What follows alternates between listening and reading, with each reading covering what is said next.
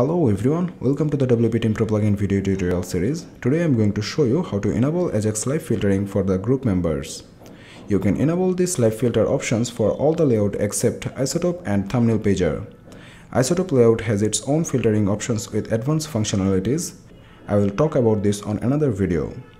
Let's get back to today's topic. Make sure the WP Team Pro plugin is installed and activated into your site. You can directly click on Add New, or you can click Team Generator and then click Add New to create a new team and give it a title.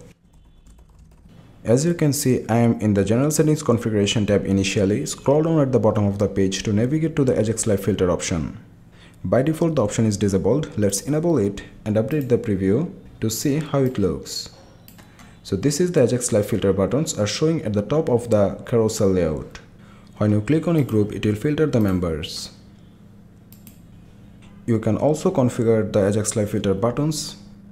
When the Ajax Live Filter button is enabled, a new configuration tab named Filter Settings will be added. From here, you can select a filter type from button or drop down. So this is the button type. And if I select drop down and update the preview, then you can see this is how the drop down looks like. Configure the button color, alignment, all button and rename all button from here. You can enable the Ajax Live filter for selected groups as well. Using the filter members, select groups. Suppose you want to display the members only from developers, marketing and finance. So select those and update the preview.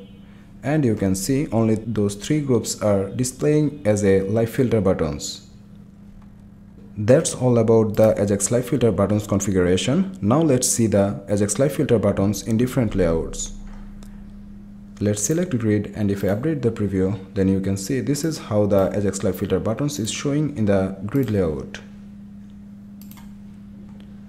And if I select list and update the preview, then this is how it looks in the list layout. So following the same process, you can display the Ajax Live Filter buttons in mosaic, inline table and thumbnail page layouts.